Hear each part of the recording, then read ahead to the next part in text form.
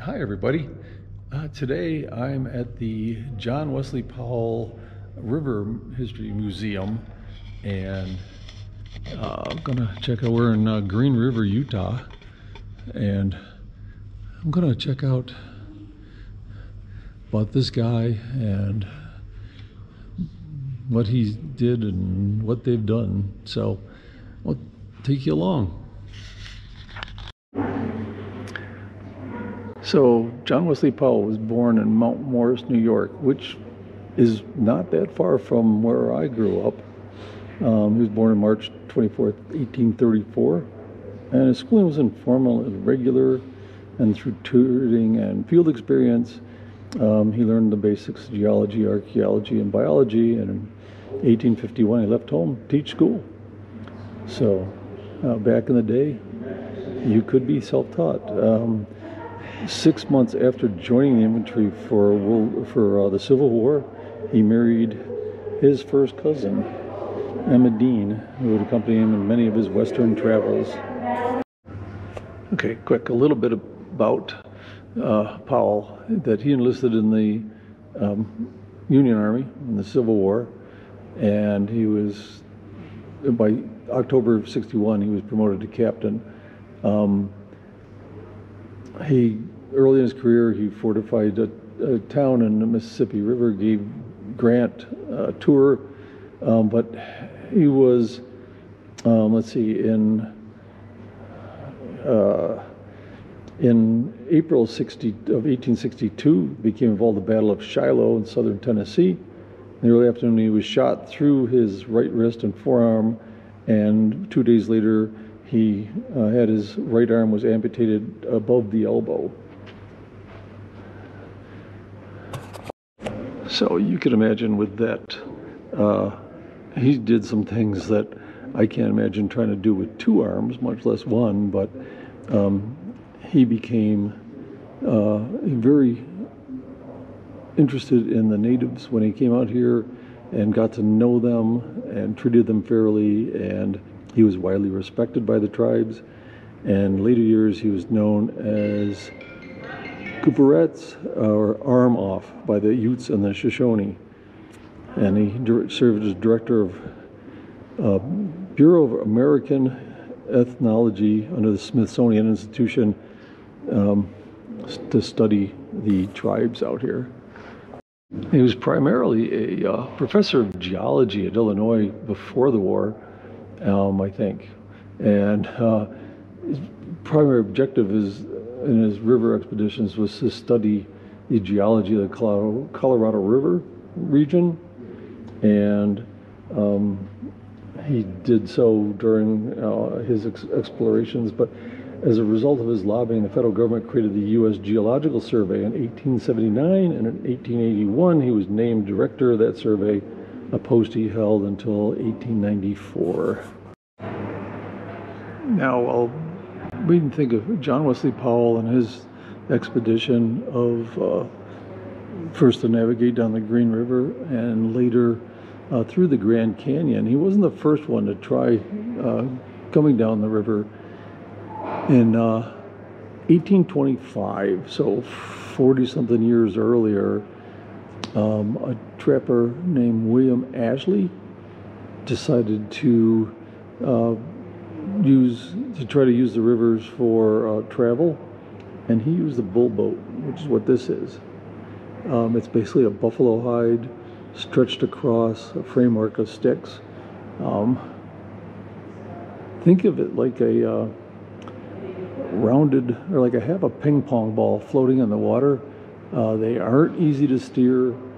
They capsize easily. They are not suited for rough rivers. And then in this other one here, they got like a dugout, which is pretty cool. You can still see like the axe marks in it, and obviously this one is mostly rotted away. But it was a guy, let's see, William Manley was a 49er, and he was trying to use the rivers to find a faster route to California, and tried using a renovated ferry boat it sunk. It was busted up in, what was the name of the falls? Ashley Falls. And so they cut down a couple of big pine trees and made dugouts. This is not one of them, probably.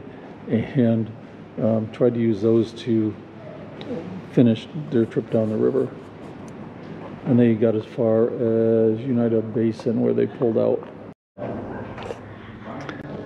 So this is Green River, Wyoming in 1869.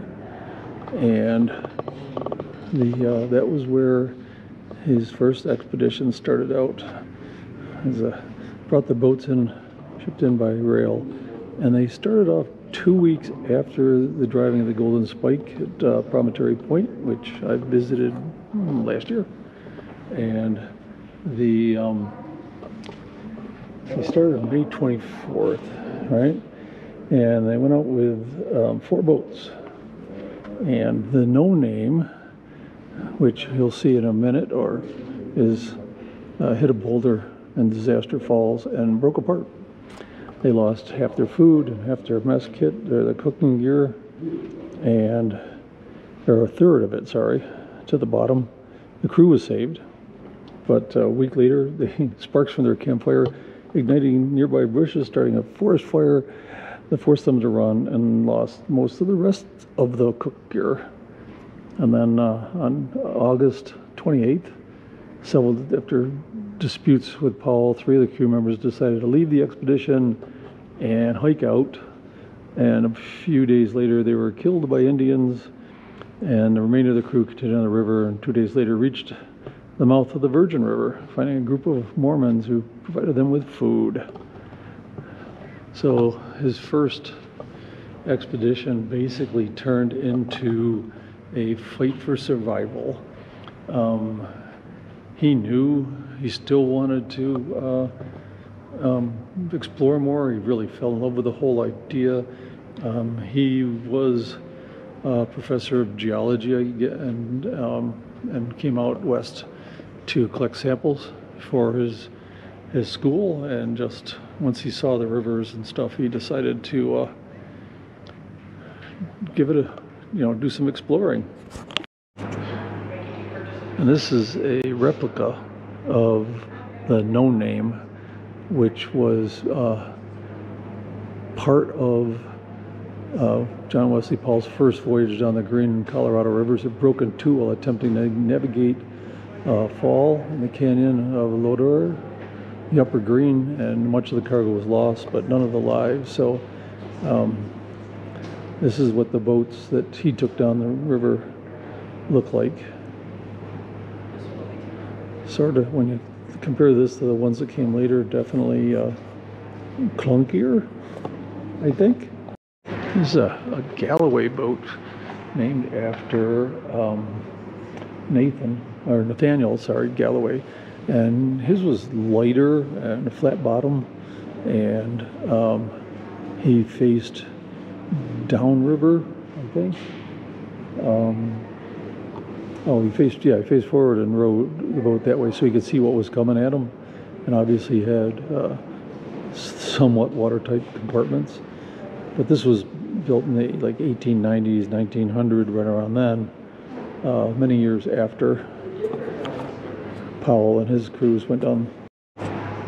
So Norm Neville's was a river guide in the 1930s, and he made some improvements on the Galloway boat, which is back there. And you can see the difference in the bow has got more of a rake. Same with the stern, still had the flat bottom, but he made his out of plywood because, at that point it was available. And this was better suited for running the rougher rivers.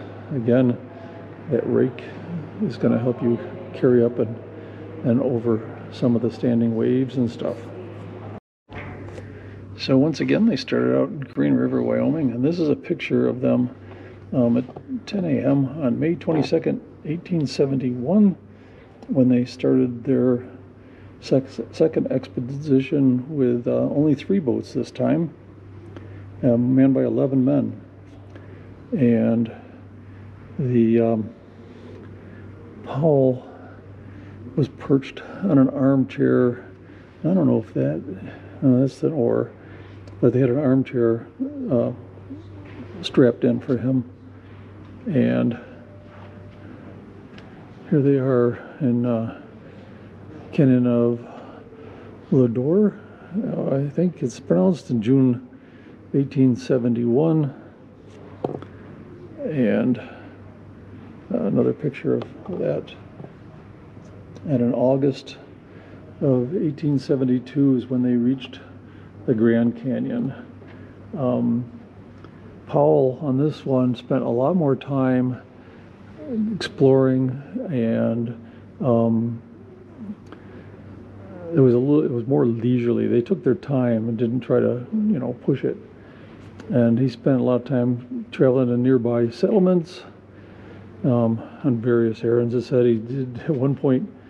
He left and went back to try to get more funds, and when he came back, and then they run the Grand Canyon, and they some of his crew left.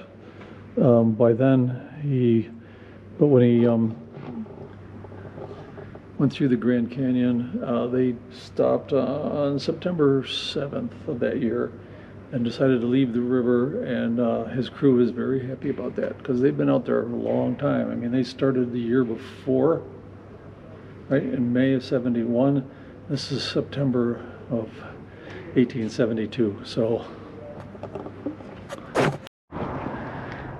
All right, I think this is gonna wrap up my stay here, and this is the Green River, and obviously it's flowing. It's, you can, I don't know if you can see it, but it's really moving right along. Green is the biggest tributary for the Colorado River, and where they come together it's Colorado above the confluence of the Green River was called the Great River, and they didn't until John Wesley Powell's expeditions and a few others, they didn't really know. Okay, this is the town of Green River, Utah, not the Green River, Wyoming, where they started their expeditions. That's that away. It's well worth the visit if you happen to be passing through this area. And I'm going to get back on the road. You all stay safe, and I'll see you on the next one. Bye.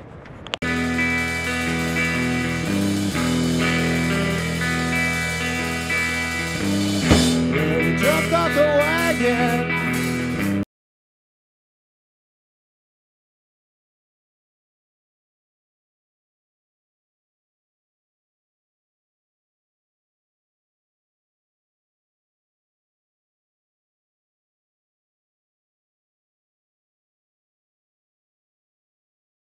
Here's pictures of some of the guys that one's available, of some of his second crew. These guys were hand-picked, and this guy was only 17 when they did this, but he picked them because they were college educated for the most part, sober, scientifically minded veterans, where his first expedition was a lot of rough and tumble frontiersmen, and his brother was well among them. His brother was in a Confederate prisoner of war camp, and it really affected his mind, so he brought him along, hoping that out in the West and would help clear his brother's mind and make him whole again. No, don't know whether they're dead.